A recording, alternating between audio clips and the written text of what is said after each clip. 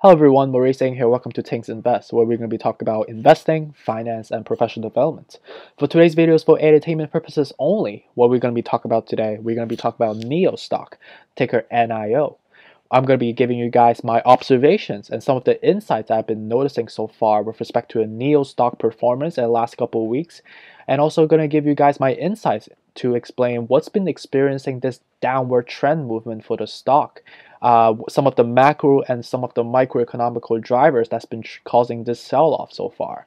I'm also going to give you guys my technical analysis to talk about what's the best entry price point for us to get into the stock at the moment. And lastly, as a bonus, I'm going to give you guys my price predictions, my price target for the end of the year 2021 as well. So stick around, stay tuned, and let's go make some money.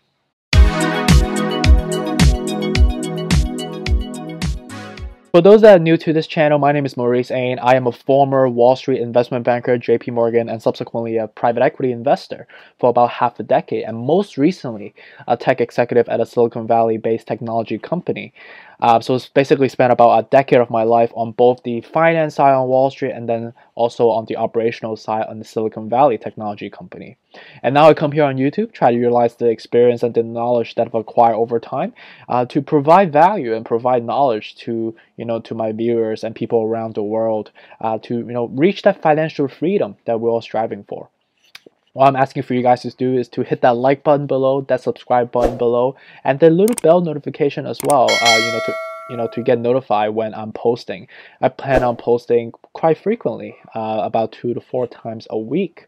It helps me. It helps with my initiative, and most importantly, helps with people around the world. So we can all rise together successfully and financially. All right, so just look at the daily chart for NEO right now. You can see that ever since the morning we were at the level of 37.03.04 level, and then after the clock opens, we just sold off completely all the way down to the bottom right here at about 10 o'clock, and we bounced back subsequently from that 35.08 level, and I bought some shares about around like 35.17 level. I bought about like 1,500 shares today. I saw that was a very attractive price point for me to get into, so I definitely want to buy more to dollar cost average. Something to notice here is that the 10 a.m. level is always a good reversal point for a lot of the East Coaster or like the Pacific area. If you wake up really early to grab shares, this is a very common momentum that you see for a lot of stocks. It typically sells off in the morning, and then 10 o'clock people will start buying in. And ever since then, it started consolidating up and down, but you could see that the consolidation is more of a downward movement, so it's definitely a down day today with low volume, as you can see, and also the momentum has been kind of, selling, more of like a selling type of day. You could see that the RSI has been going more of a downward trend to the 30 level. And you can see that the MACD has been crossing down as well. So it's been definitely a bearish day in the early part of the morning. And then you can see that it continued to sell off up until like noon time, around like 1 o'clock, 12 p.m. Eastern time, or 9 o'clock Pacific time, when most of the West Coaster wakes up and start buying in, and you could see that slowly brought back up. So you definitely see a lot of people buying in around noontime, and then it went up from 34.56 level, which was the bottom today, all the way to at one point about in the middle 35.81, which was something that we saw around like later in the morning of today. And then ever since then, consolidate and then slowly sold off a little bit by 3 p.m. and before the market closed, we closed on 35.66 level today, which is it's like a down day, definitely a bloody day, not something that we look for, but that's something I appreciate because like that gave me a good opportunity to dollar cost average and buy more stocks that I think this company has a great fundamental on. So I want to talk about what's going on, right? What's been causing this whole sell-off, right? It's been frustrating for a lot of investors, like including me, and I'm sure including you as well. That's why you're watching this video. It's like, what the hell has been driving this whole EV sell off, right? Like what's causing NEO to go down? Like ever since that $40 resistance level, we've been just selling off ever since, right? From the 40 level, and then we hit the 37 consolidate. Now we're at the 35 level, and we saw like 34.56 today. So what the hell is happening with this whole downtrend, right? I took some time to boil down all my collective thoughts and my insights based on my observation that I've been seeing so far. And it really boils down to four fundamental factors, right? And the factors are a combination of both macroeconomically driven and microeconomically driven. And the four bullet points that you see in front of you is really ranked from the most macro driven all the way to the most micro driven. Okay, so starting from the first one, monetary policies.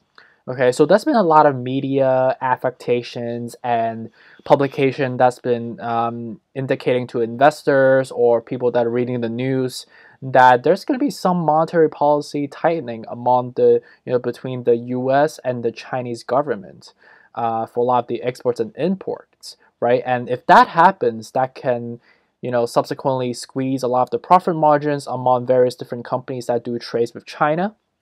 And knowing the fact that NEO, XPeng, and Li, these companies, or other, not just EV companies, but other Chinese companies are, have such large Chinese exposure, right? And NEO, I know, as we know, have the Chinese government backs this company specifically, and the majority of the business is really driven in China at the moment, right? And they're slowly expanding globally at the moment right now.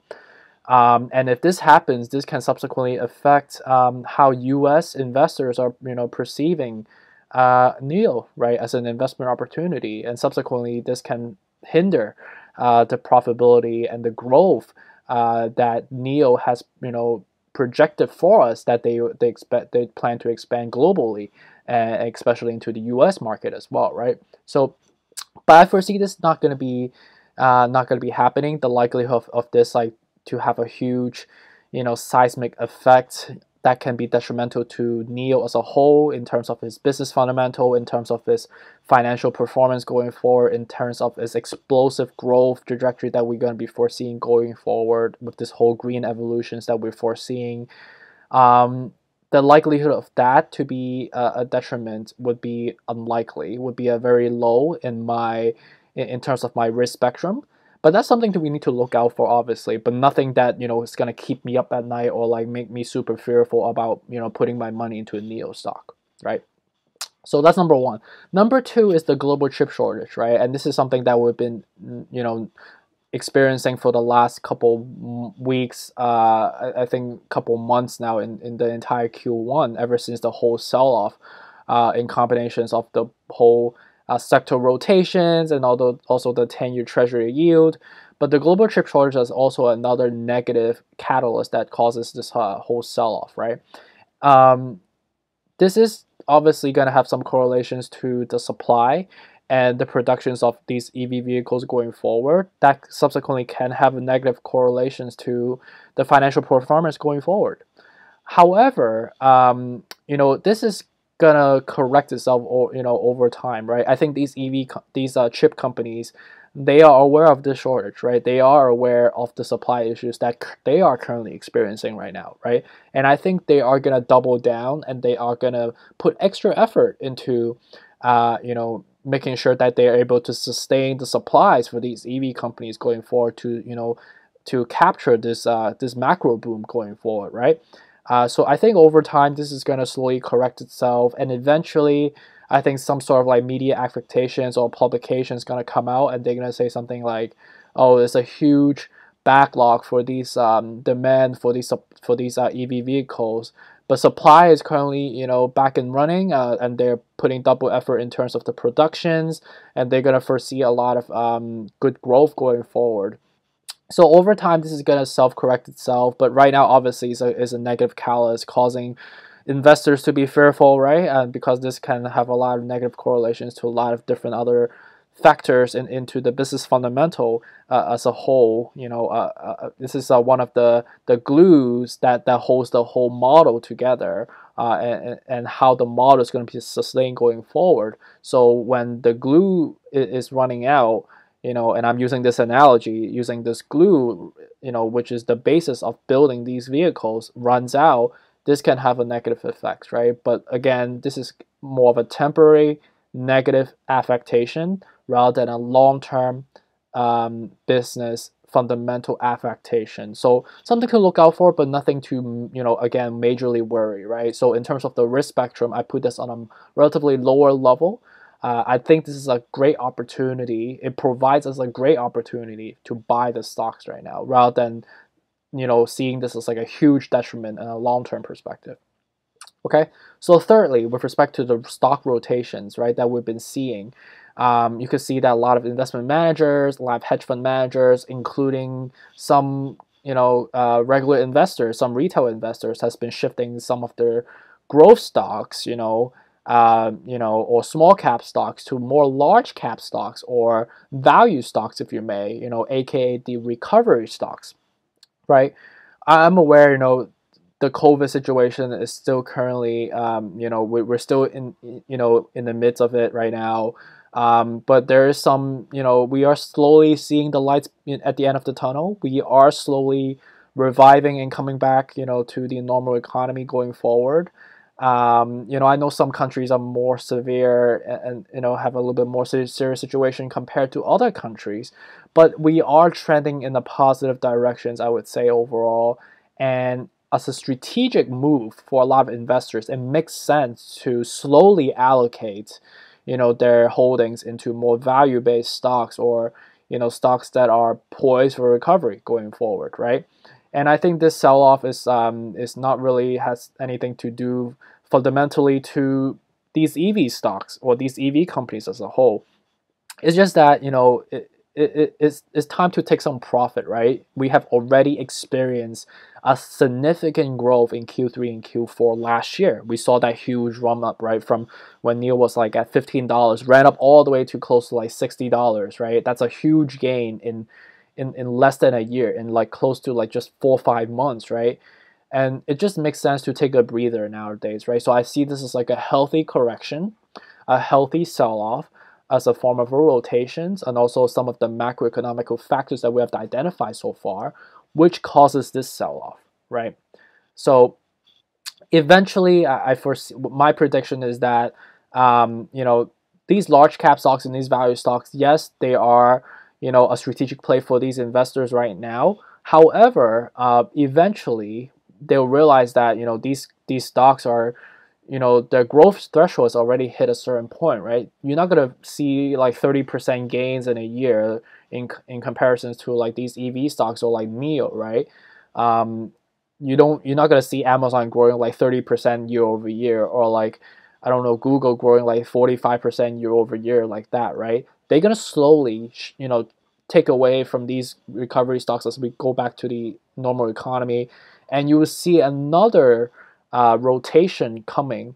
And I foresee that rotation to happen sometimes maybe in mid Q3, or early Q3 possibly, or even late Q2. And you're going to see another bull run for these growth stocks going forward as we come back to the economy, as we come back, working in the office space again. Okay. And we'll continue that bull run all the way to the end of this year, all the way until the Santa Claus rally by December. And then in 2022, we'll see how that happens. But for now, I think that's a very logical forecast and a very logical strategic allocation for these investors now. Lastly is the Coinbase IPO and the Cathie Wood effects that I have defined here. And just take a look at the chart right here. Let me pull the chart real quick. Just looking at the Cathie Wood on Lucid Beta, which is something that I use to look at Cathie's ARK Invest holdings every single day. I think optically speaking, Cathie definitely sold a large amount of Tesla shares, 150, close to $150 million worth of Tesla at 202,000 shares of Tesla. It's a good amount, or a large amount compared to like a common investors like you and I, right? However, you could see that she also sold like PayPal, Team, Intuit, obviously not as large as Tesla, but she wanted to buy a lot of Coinbase, right, on IPO. And hear me out on this rationale here. I believe that she probably understand that, she probably bought the company at a premium, right? But optically speaking, Kathy has to make a point to Wall Street, has to make a point to the public, right, investors, that, she's been a strong bull for Bitcoin, for Coinbase, for Ethereum, and the whole sector, right? She's been publishing like thesis, publications on pushing this, right? So this investments of 246 million or 750,000 shares of Coinbase is an optic affectation that she wants to project to the media, to the world, right?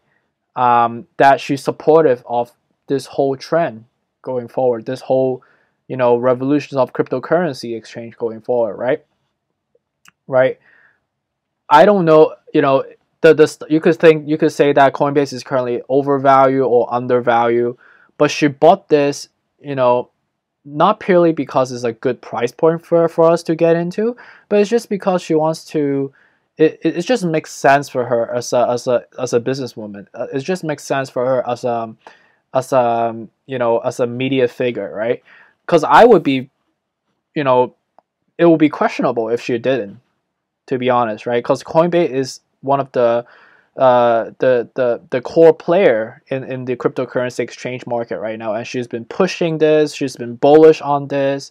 So investing in $246 million is a lot of money, but Kathy is invested. Her current asset under management right now is at billions, right? Like $40 billion. So Coinbase is a large chunk of dollars that she invested in, but relatively speaking, it's still a small chunk of her large amount of assets that she's currently managing, right? Same thing for Tesla, for the amount that she sold, right? So I wouldn't read too much into it. And if I was to think about investing in Coinbase, I wouldn't just purely follow Kathy on this, right? So I feel like I'm going off tangent a little bit, right? So going back to my point about NEO, right? Another reason for the NEO sell-off that I was talking about here is that because of the fact that NEO has such a strong correlation to Tesla, knowing that fact that they're both in the EV sector, that investors want to basically liquidate their holdings into more of their short cap or growth stocks, right? To invest into Coinbase, right? So yesterday we saw a lot of like shake off or stock reallocations or rotations from the investors holding, and I think that a lot of the EV stocks, or that are in the small cap sector, are the ones that most investors decide to sell off to buy into the Coinbase IPO, which subsequently drove this sell off, right? So overall, these are mostly just rotational movement with some macroeconomical affectations. But overall, again, right, this has nothing to do with really the business fundamentals. Nothing really has to do with the value proposition that NEO or Xpeng or Lee or Tesla are still doing, right? We're still trending in that growth momentum going forward. We are still trending in the green energy evolution going forward. So I wouldn't worry too much about it, right? I think the Coinbase IPO, there was a temporary momentum affectation that causes some, sell-off that shook off some, investors that wants to make a quick buck. But the ones that truly understand the value proposition of the growth of NEO going forward are the ones that are going to get rewarded royally going forward. So look at the technical analysis for NEO, ticker NIO. You can see that ever since last year, we've been basically rallying up all the way from 1675 all the way to the $56 level, and then consolidate and went all the way up to that euphoric pump again to $67 level, and then ever since then we sold off completely from the top all the way to the bottom at $31 level. And right now we've been basically consolidated, for weeks now, ever since March March 8th, so we've been consolidated for like 3-4 weeks so far, and 4-5 weeks now, and we bounced back up a little bit, and then right now we are in this consolidated trend right now, and you can see that we're slowly forming this double bottom at the moment.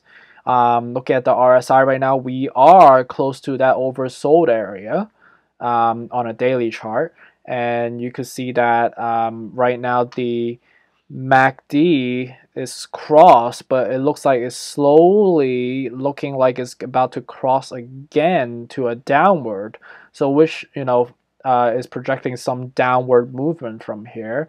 So my projection for here going forward would be we're gonna consider trade sideways up until sometimes in May, and I believe the earnings is sometimes on May 24th or May 27th. Please correct me if I'm mistaken, but sometimes later. But we still have some room to go, right? Because it's only April. We only in mid-April right now, so we have still have like a couple weeks left for us to go, and contingent on no like strong catalyst or publication or news that comes out that that are bullish news for NEO. I foresee us to consider trade sideways from here, and then by I think sometime starting in May, I think the first week of or second week of May, will slowly rally back up. But right now, I do foresee that we are gonna see some more bearish movement downward, all the way down to I believe the $32 level, the 33.91 level.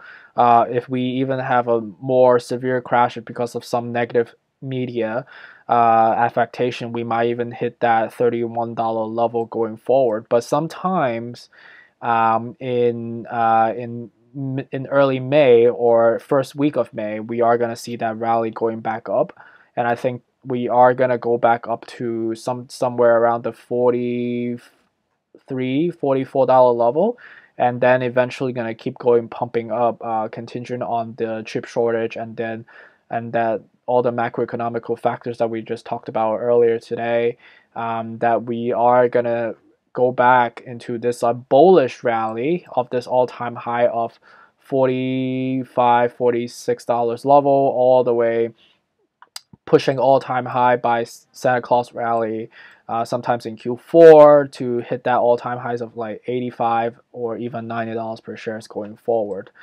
Right now, I think it's an optimal price point for you to get in right now. The RSI is definitely low. I don't foresee us to further breach that.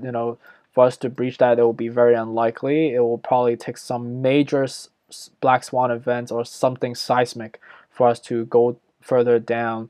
But this is definitely a resistance level at that $30 level. It's definitely a strong psychological level for us to look out for. That right now, I think if we were to able to buy in at somewhere around like 32, 33 right now, I would feel very good at dollar cost averaging. If we ever hit that $30 level, which I don't foresee that to happen, I think that's a very strong resistance level. But if we do, we will go all the way back down to the $25, $26 level, $27 level right here, which the likelihood of that happening, I would say, highly unlikely, knowing the fact that we are already oversold, on this chart right here. Look at the Wall Street analyst rating consensus right here. You could see that out of the 9 analysts, you could see that 6 buy, 3 hold so far, with a $62 of an average price target, with a 74% upside from here. You could see that in 12 months forecast, $81 as a high projections. Low would be $38.80, and I know that currently we are trading at at $35.66 as of today, which is lower than actually our low expectations on Wall Street. So still some room for us to go, and I don't foresee us to stay around this level. I think this is pretty unrealistic, to be honest. I think somewhere around like the 80s, 85 level by the end of the year is very, very logical, with the growth and the trajectory that the company is already pushing. Looking at some of the institutional ownership, you could see that despite the whole sell-off so far, a lot of investors have been investing into NEO. You could see that as of like 4:15, which is today, you could see that DNB Asset Management bought 35 close to 36,000 shares of NEO at $1.4 million. McDonald's partner 6,000 shares. You can see that NEO has been a pretty popular stocks among a lot of asset managers and hedge funds. Uh, Basically being bought up every single day. No one has really sold so far, and they buy pretty substantial amounts. You can see like 3.5 million shares. Deutsche Bank bought 14.7 million shares. You can see that the amount of dollars that's being thrown into this stock is pretty substantial. So, which gives you great comfort into that a lot of investors really believe in these stocks. In comparisons to people that are more bearish, you can see that the inflow definitely outweighs the outflow significantly. So just look at the number in a more simplistic perspective. Currently, as you know, we're trading at about like 35.50, and I'm just rounding up the numbers. I know the exact number is like more like 35.66 at the moment, as of market close. But I think it's a fair price for us to get into at the moment. If we ever get down to the level of 34.50, which I know that we did today, I actually grabbed up a lot of shares, and I actually bought 1,500 shares today of NEO. And I think my cost average right now is it's about 28.74. If I'm not mistaken. I'm holding about like 7,500 shares of NEO at the moment. So I'm gonna keep buying until I build up to that $10,000 shares as my goal that I'm trying to hit by end of this year. And if we ever get down to that 32.50 level, or that black swan event occasion that happens sometimes in early March, or if we ever get below that, I think that's a complete steal. I think that's completely oversold, and I would really load up if we ever hit to that level, even maybe build up more than 10,000 shares for me. And for me, the price target here is $85 per shares by end of year 2021. And if we compare that to the current price point, that's about 140% upside, or 2.5 times your money from here in a year. And I think that's a really great projections from here, and I think that's a really great return from here as well. So hopefully you guys learned something about NEO, about my perspective, some of the insights and research that I've been doing as well. Please, again, hit the like button, the subscribe button, and that notification below as well. I plan on posting more videos frequently. I think, again, 2 to 4 times a week, or even more now. I truly enjoy doing this. I truly enjoy speaking to you guys, and I hope that you guys find this helpful. Feel free to directly message me, or reach out to me if you have any questions, or any stocks you would like to see specifically to get my insights on. So thank you again. Stay tuned, and let's make some money together. Take care.